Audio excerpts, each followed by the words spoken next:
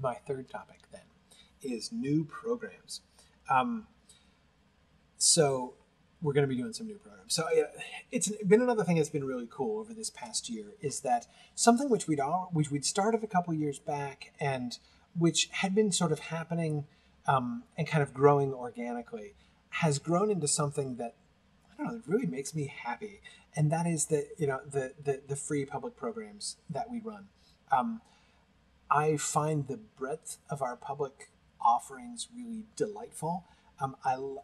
And not just our public, of all of our offerings. That is, I like the fact that we have, our really great credit courses for students, who are, serious about, professional study. And we also have these more informal programs that are open to the public. Um, it's just such a great balance. It allows us to be generous and open to everybody while still being rigorous and academically serious. And it's also very practical as well. Of course, the public programs that we run serve as the foundation of our fundraising efforts, as they have from the beginning. I mean, it's really great, right? Because we're a nonprofit school, and we're a nonprofit school which is determined to keep tuition prices as low as humanly possible.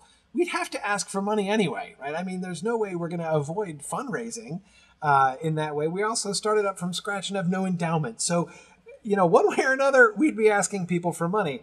Our public programs make that easy and fun, right? It's wonderful to feel like we are giving to the community, especially the community of Tolkien and sort of fantasy and sci-fi fandom, and therefore really just asking them to give back rather than going around and begging. So it's just that whole system has made me so happy. I've been really, really enjoying it.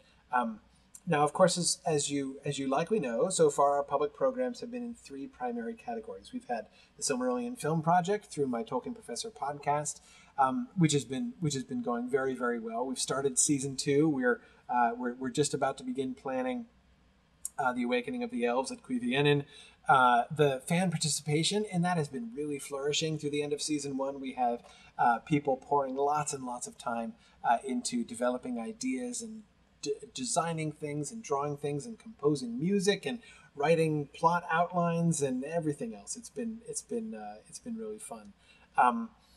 So that's been really flourishing as a real community activity. The Mythgard Academy, of course, which is still going strong in its 3rd year now, and that's been really great. I've been really having fun as we've kind of gotten kind of past the usual suspects a little bit. I've loved our trip through the history of Middle-earth. So looking forward to the Lost Road, which is next. So glad to do classes like Dracula, Jonathan Strange, and Mr. Norrell, which I'd never read before and which I now absolutely love. Curtis Wayant is excited about Ursula Le Guin. Me too. I've never read Dispossessed before, Curtis. I'm currently reading it now for the first time. It's pretty, it's very impressive. I'm looking forward to talking about it. So anyways, the Mythgard Academy has been great. And of course, this past year really saw the birth of a new area of our public programming, and that is in the video game world of the Lord of the Rings Online. And this has been really successful. Mythgard has been really embraced by the community there in some really fun and exciting ways. Basically that initiative has been primarily inspired by, part of it was inspired by the fact that I was playing LOTRO anyway, so we might as well make it official. But no, seriously though, inspired by the fact that here's this group of very active Tolkien fans, and we want to connect with them. We wanted to engage. We wanted to basically introduce ourselves to them, and it's been great. We do a lot of in-game activity. We've got a kinship in the game. It's really fun to go around in Lotro, and then you see a character run by with Mythgard under their names, right? Because they're in the Mythgard kinship. We do in-game activities together on a regular basis. I do my weekly stream where I do a live stream of the game as I play it, and I answer lore questions and talk about the adaptation within the game from Tolkien's books. It's really, really cool stuff. Fortunately, I really admire Lotro and the work that they do. One of the most brilliant adaptations of Tolkien's work that I've seen in any media. So that's been useful. But of course, the whole Lotro experience has also kind of been a reminder of how many Tolkien fans have still never heard of Mythgard or my podcast or anything, right? I mean, there's times that, Kay, Ben Abraham, who's here tonight, Trish Lambert, who's not, they've been very much involved. Trish especially has been sort of the cornerstone of our activities there. Kay's been a wonderful help.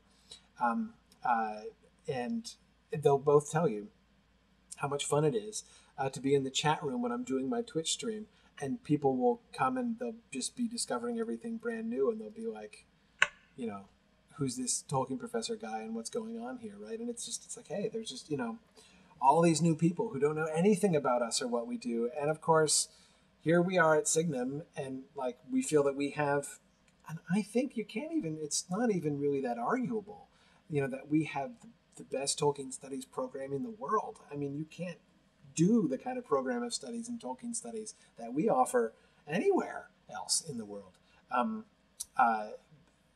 And still, so many Tolkien fans don't even know it exists, right?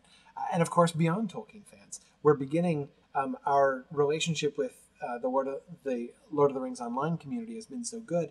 We're beginning to branch out to other gaming communities and seeing if we can establish some footholds in other places as well.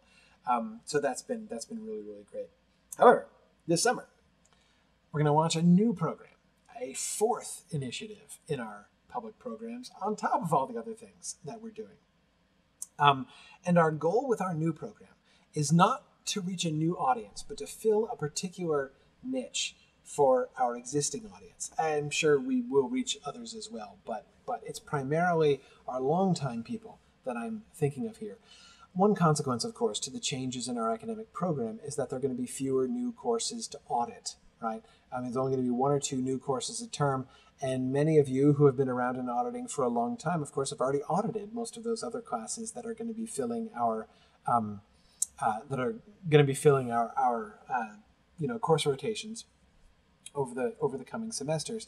And if you are one of those people, if you are one of our dedicated auditors who doesn't take classes for credit, but who audits with us very regularly, admit it, you're probably like a little bit disappointed when I describe the changes that are going to be happening, right?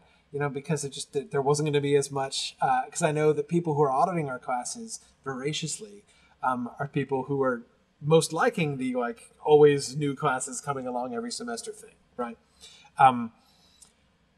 Well, the new program that I'm going to explain, the new public program that we're going to be doing, is really designed with you guys in mind, okay? I want to give our wonderful auditors another intellectually meaty program that they can get excited about, even if there are going to be fewer new courses within our MA program as we move forward. So this summer, we're going to introduce what I'm calling Signum seminars. Now, really, this isn't completely new. We're going to be building this on the foundation of the great work done by Serena Higgins with a guest lecture series over the last couple of years. But what we're doing now is a little different. We're going to be doing a series of multi-part seminars taught by distinguished guest professors. So not just me. Like Mythgard Academy has been me all the time, right? We're going to be bringing in distinguished guest people, and they're going to be doing multi-part seminars. So not just one-off lectures, but they're going to be doing like little mini classes, basically. Maybe a session a week for 2, 3, 4 weeks, something like that, where you're really going to get a chance to dig into something much more than you would in a lecture, but it's also nothing like the commitment of a semester class or even a Mythgard Academy class. So this should be a lot of fun. This summer, we're beginning our first series of these seminars is a series that I'm calling Tolkien's New Books. We're going to have I'm planning 4 seminars so far between basically July and the end of the year. They'll be kind of spaced out in there. And the first one is going to be on the new book. Wait, I have it right here. Yes, A Secret Vice, edited by Andrew Higgins and Dimitra Fimi. And Andrew Higgins and Dimitra Fimi are going to be teaching this seminar on their book to tell us about, it's going to be, I think, a 3-part seminar they're going to do on A Secret Vice. In part, of course, this is designed also to follow up on the Imagine Languages classes class that that Dr. Higgins taught this past spring. So, of course, all the students who took that class are going to be invited to come back and do the follow-up sessions here on A Secret Vice. Oh, Dan is jealous. How did I get a copy of this? Huh? You can't find it anywhere? Of course you can't, Dan. Not available in America, right? But I know the author. He mailed me one from England because he's such a good guy. But don't you worry, Dan. They will be available in America I think in the first week of July. So soon after they're available in America is when the seminar. So this one will be hot off the American presses when we have our first seminar. So Dr. Higgins and Dr. Femi will be doing their seminar on A Secret Vice. Later on, end of the summer, maybe September-ish, something like that, we're going to have another seminar series on the Fall of Arthur. And that's going to be taught by Leonard Niedorf of Harvard University, who is doing a seminar series on Arthurian literature at Harvard this summer. Was really interested to follow it up with a Mythgard series. So he's going to do Fall of Arthur with us after that. Then we're going to have one on the new Kullervo book. And we are, in fact, going to get Verlyn Flieger herself, the editor of that book, to do that class. So again, you want to learn more about the Kalevala and Tolkien's earliest work of fiction. We'll get the Kalevala or the Kullervo rather seminar by Verlyn Flieger, and then after that, we are going to have what I know many of you were secretly hoping for, in which I am delighted to say we're going to be able to offer a seminar on Beowulf by Tom Shippey. Tom Shippey has agreed to do a three-part seminar series on Tolkien's Beowulf, which of course came out not too long ago. So Secret Vice, Fall of Arthur, Kullervo, and Beowulf. We will have seminar series on each one of those moving forward here through the end of the year. So doesn't that sound like fun, right? So Mythgard Academy is still going to go on. You know, my Lotro stuff is still going to be happening. Film will be proceeding on schedule, but also we're going to have this other series on top of these things. Cynthia says, "What about Sigurd and Gudrun?" Oh boy, greedy much, Cynthia? No, I'm working on that. I hope to follow that up too. I have an idea for that one as well. I have a lead on somebody I think would do a great job with the Sigurd and Gudrun seminar series. So anyway, okay. Now let me explain the situation here, how this is going to work. Now, obviously, okay, so these seminars are going to be free to everybody. Again, they're going to be free to, we're not going to sell tickets to attend. They're going to be free to download, just like the Mythgard Academy. But of course, whenever we bring in distinguished guest lecturers like this, there's some additional cost involved. I mean, I always want to show our gratitude to our professors. I'm not going to, we all love Tom Shippey, and I love and respect him too much to come to him and be like, and by the way, could you do it for free? We want to show our gratitude to our wonderful guest faculty. This means, of course, there's always cost involved with all of our free programs. There's a little extra cost involved with these free programs. But I still want to keep them free. I don't want to have tuition. I don't want to sell tickets. What I'm going to do is, my plan is to do sort of a little mini fundraising campaign for each of these seminar series to raise money to cover the costs and to help support Signum. And it's very modest. My idea is to raise $2,000 for each seminar as we go. Attendance is going to be free. Like I said, I'm not going to sell tickets, but we're going to have sort of a suggested donation. We're going to suggest people might want to donate like $20 to attend this, not per session, but like for the seminar series. And we're not talking about a lot, but that would go really far towards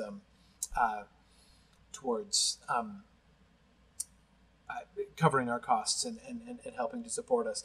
I'm also thinking about some things like a VIP pass, right? If you donate at a certain level, maybe you could come in and engage in some audio discussion. We'll bring you in as a panelist and you can ask questions and have some discussion with our guest speaker, something like that. I don't know. I'm still kind of thinking about that a little bit. Maybe like a VIP season pass. I don't know. But more on that soon. But and so there is going to be a fundraising angle on all of these because, again, we really need to in order to make these things happen. All of our free programs, of course, are not free at all. And we pay thousands of dollars a year to support all of our free programs. So we very much rely on the generosity of the people who are enjoying them very much. But wait, there's more. And kind of coming back around in a way to our academic program, we're also starting a new program with our full credit classes. So this isn't one of our free programs, but I bring it up now because it's kind of first cousin to them. That is, it's another way for us to sort of reach out to people with our programs and with our stuff. As a result of the changes to the academic program that I already talked about, we're going to be able to launch a program that I've been looking forward to and wanting to do for a long time now, and that is certificate programs. Because here's the thing. I run a master's degree program, but I am well aware of the fact that, like, the vast majority of people in the world don't really need an MA. Like, their lives won't really be revolutionized if they have a Master's of Arts in literature and language. I get that. And many people have said that over the years, like, oh, your classes sound so cool, but I don't really need an MA, right? So, like, it's not for me.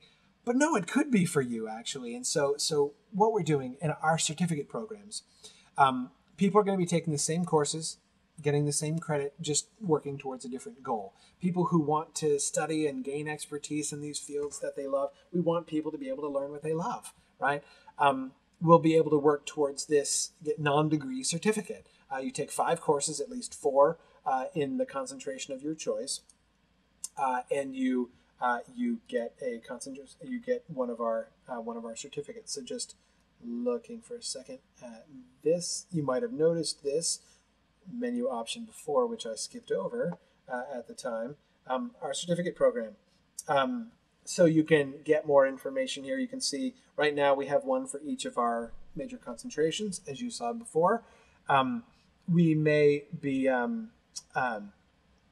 we've got, our Q&A questions down here at the end, our FAQ for our certificate program. So if you do know people who are, really enthusiastic about fantasy, science fiction, Tolkien studies, languages, really they're gung-ho about Anglo-Saxon and Old Norse and the Germanic philology thing, then, invite them to consider just, they don't have to enroll in the full MA program, just enroll to get a certificate. It's the same application as for the MA program. There'll just be an option to designate I'm applying for the certificate program rather than for the master's degree program.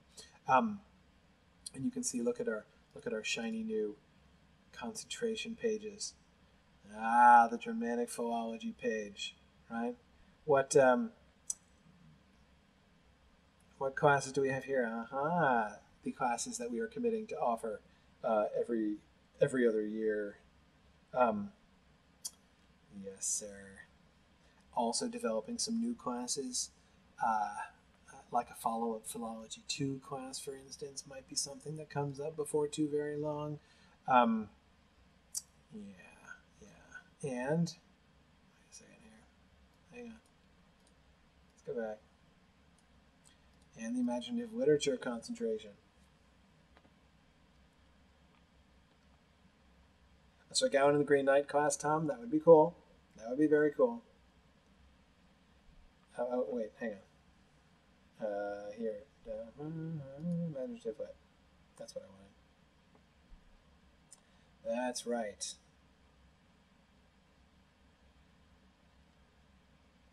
And just check out this list of classes down here. Oh, yeah. Now, as you'll notice, this list of classes is very long because, of course, our imaginative literature concentration is much broader than, it kind of casts a wider net than Tolkien studies specifically, or even Germanic philology. So a lot more of our courses. And, of course, if you were interested in an imaginative lit concentration, of course, many of our Tolkien classes as well could also be counted towards your concentration. So you can kind of mix and match there a little bit. Because this list is longer, these won't all necessarily be offered every 2 years. Some of these might take 3 years to come around again because there's so many. But we still are going to be cycling through these regularly. Anyway, okay. So the certificate program. So think about the certificate program again, for people who are interested in really digging in and taking classes, but to whom a master's degree seems, irrelevant, or just too much. It's gilding the lily, Okay, and that's it. This is your this conclude your glimpse at the new world of Signum University as that is coming down the pipe. Any final questions? Now, Kit has a great question, and good to see you, Kit. I haven't seen you in a while.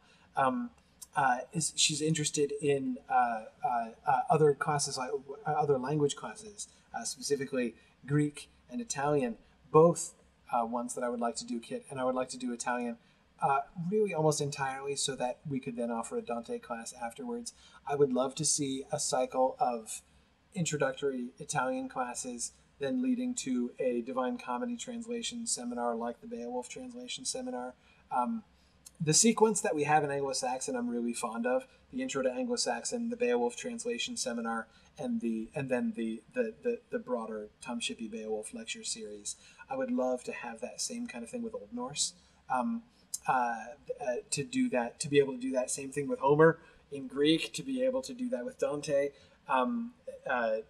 We have Latin. I'm hoping to be able to push for an Aeneid translation seminar. That would be really fun. So anyway, okay. So yes, Tim, with the Old Norse class, yes, the Eddas, absolutely, yes. That's just the kind of thing that I'm thinking, that I'm hoping we're going to be able to be we're going to begin building down the road. It has always been our hope that our language courses, to this point, our language classes have been too much an addendum, right? Here's our literature classes, and there's also a language class that you should also take, right? I want to integrate those more. That's why we're called the Literature and Language Department instead of segregating those. So yep, we have plans for those. The new Old Norse class is our first step towards expanding these things. We hope to continue to expand those offerings as we move forward. So I can't give you a time frame exactly, but that's definitely in the plans. Other questions before I finally let people sleep here? Final questions? Interesting. Andre says a dedicated Signum page on LinkedIn would be nice. Yeah, I'll have to talk with our people about building more of a LinkedIn presence. I've started to use LinkedIn recently, but I still don't use it that much. I should, though. At least I feel that I should. But yeah, that's something we should do. Yeah. Curtis making notes. Yep, agreed. Yeah, we definitely need to do that. Yeah, good. Other thoughts, questions?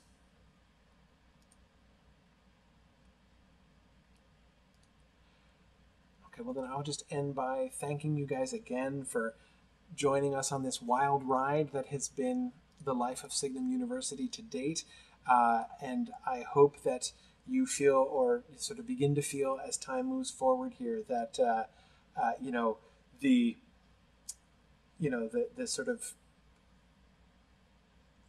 youthful program that has gone through all of it's gone through its share of growing pains and things over the last few years. That I hope you will feel that you are seeing the fruit of continuing to support and help us as we move forward, and that you will see in reality as we move forward as clearly as I see in concept here, looking towards this next year, how we're going to be growing and operating in so many new and exciting ways. So thanks very much for having been with us on this journey so far, and continuing as we move forward. And I hope that this is going to be a program that you guys are going to be even more proud of and more excited about, and more one that will be easier than ever before to tell other people about and invite other people to. Thanks very much, everybody, again, for all that you do, and I am excited for another year. Thanks very much, everybody. Bye now.